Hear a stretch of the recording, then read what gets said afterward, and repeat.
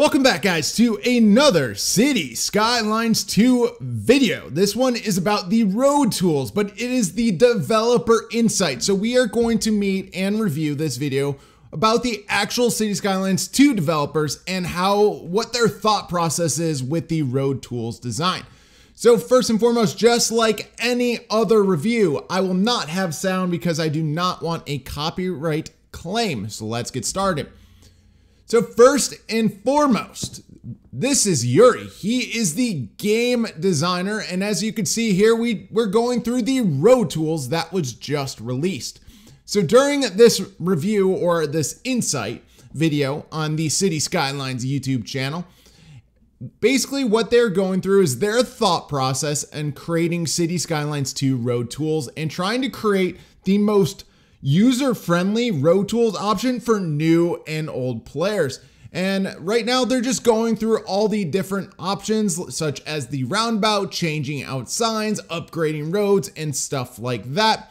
So let's just dig deep. I'm gonna fast forward this so you don't have to see Yuri the whole time, but any of the highlights I will be going over. So let's get going. So here is Aurora, another game designer, and what she's doing is she's playing Cities Skylines 2 in real time, where they're showing that we can create an automatic intersection instead of clicking it little by little.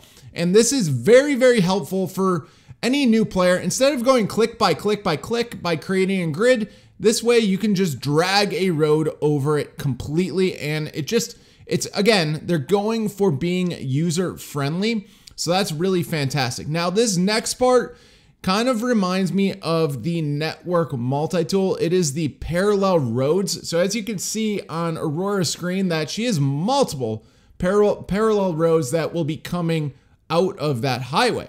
Now what's really cool is Aurora said is if you have a one-way road, Cities Skylines 2 automatically knows to put the one-way road going forward and then the other way, well, in this situation, one going left and one going right in opposite directions. So now here is Igor. He is a Cities Skylines 2 map designer, and he is really all about the road layouts. I do want to just fast forward him because he is quite a decent amount of camera time, but I want to get back to the highlights of what was shown. So next, what they get into is snapping. And what you can see on the screen is automatic road snapping, and that we have a geometry, snap to zoning, 90-degree angles, snap to building, snap to, wow, we have a lot of different options. I feel like we need to go back real quick and just see that. All right, let me hit that pause button and get rid of that bottom bar. Okay, we have a bunch of different options. So this is really cool. So snapping wise, tons of different options. You can see here, the elevation tool is there. We have the curved road tool. We have a lot more different options. I believe the one here could be a roundabout one, but anyways, we have a ton of different road options. Wow, that is actually absolutely fantastic for Cities Skylines 2. I'm very, very, very excited about that. So now as the video goes on, you are seeing more gameplay. Now this is the highway on and off ramp. In this Cities Skylines situation, they are showing you the on and off ramp, and then you can show that you're able to raise roads, which is a fantastic way. You can also stack them. I'm gonna hit the pause button right there. Oh, right there, because it goes way too fast. You could stack roads now in Cities Skylines. So I think this is amazing news for anybody building a highway in the new Cities Skylines 2. Definitely, I'm just trying to get as close as possible, but again, you get the picture because it's moving, the camera is moving really fast and you're just getting quick glimpse. But anyways, oh, look at that. Absolutely fantastic. Okay, I think that last glimpse was definitely the best. There you go. I'm gonna pause it right there at 309. Wow, 1, 2, 3, 4 roads. So that's really cool. You're able to do that. It is a little interesting, like just the basic look of it, but overall, very, very cool. So next, this is the Conflict Nerd Grid, and it's a really cool and simple option. I really am glad that they added this. Oh, and this is the first, okay. When I originally saw this video, I just wanted to, I know we're talking about roads here, but look at the residential buildings, or residential, wow. Look at the houses. Look at the detailing in each of these houses. Absolutely beautiful. I mean, you could see that they already have trees. You could see play sets, pools. So they have way more detail in each of these just each of the houses that are rendering in City Skylines 2, absolutely beautiful. I think I see the Finnish flag. Am I going crazy? I think that is, but anyways, absolutely beautiful housing, by the way. So now what they've gone through was, instead of upgrading buildings, it's what's called you're replacing them. So it's called the replacement tool instead of upgrading buildings. So let's watch a replay of what was just going on. So we're going back here. Sorry, I'm going back and forth, but see, you can see, so it's basically the same thing as the upgrade tool, except you're what's called replacing it. Now, it's really amazing is that you can have tram tracks in the middle of a road. So you can actually edit the roads. See, like, let me pause it right here. So you can see these are normal tram tracks right here, normal tram tracks, and you're able to edit them into the road. Like, that is amazing. Watch there. Boom, boom, boom. See, you can edit them into, wow, I think that is absolutely amazing. Like, especially with that bridge right in front of there, like, oh, that, instead of just having a bridge for trams to go across, we can actually use the normal road for it. Wow, absolutely amazing. Wow, I'm really, really, really happy with that. So now there's other options. Oh, stop. We have pedestrian roads in City Skylines 2 confirmed.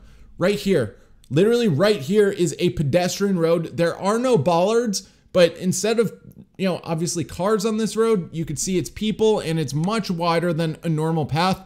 So we have pedestrian paths in City Skylines 2. I'm very excited about that. Holy cow.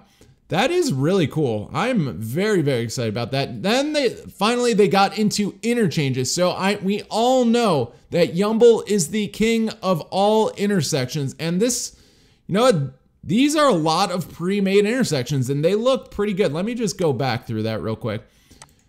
So let's see how many different options we have. Again, this is a review, so I'm not like trying to break it down into a science, but let's just see. We have 1, 2, 3, 4, 5, 6, 7 generic interchanges that come with City Skylines, and that's not even from the Steam Workshop, so that's really cool.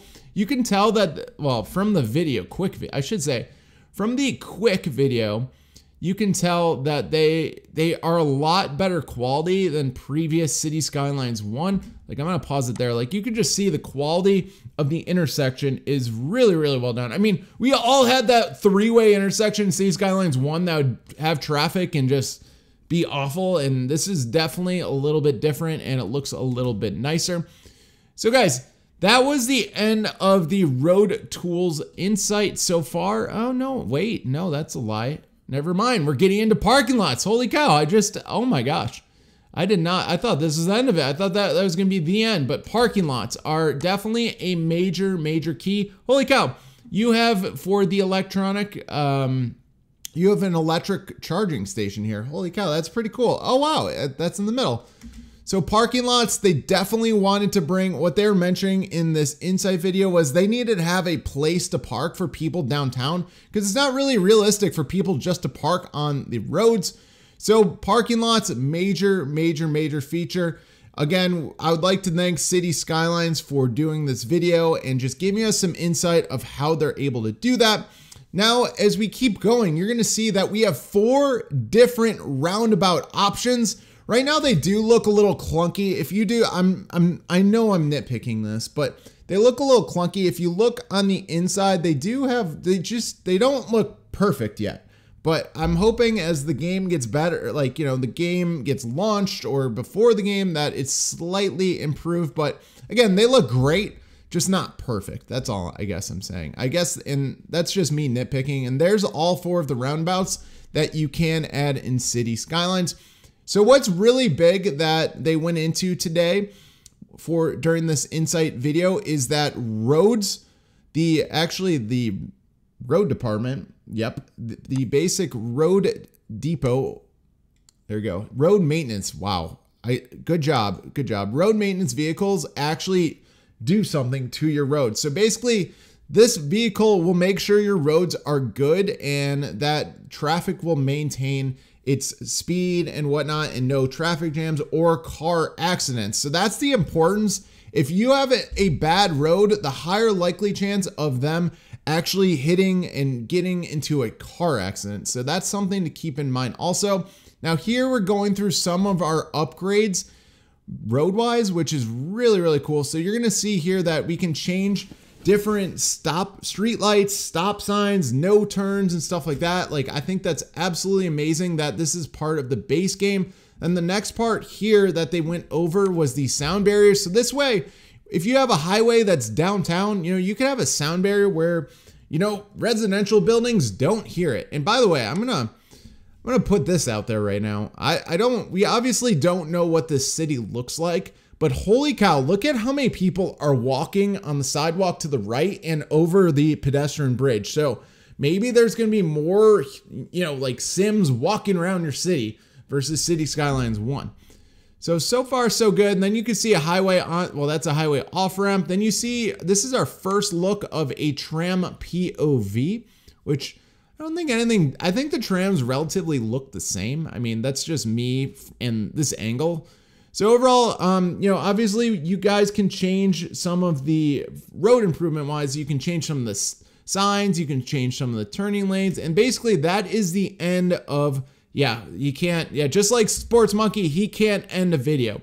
So guys, thank you guys for watching. This was just my basic review of the Cities Skylines in developer insight, and let me know what you think in the comment section below. Thank you guys for watching. Have a great rest of your day.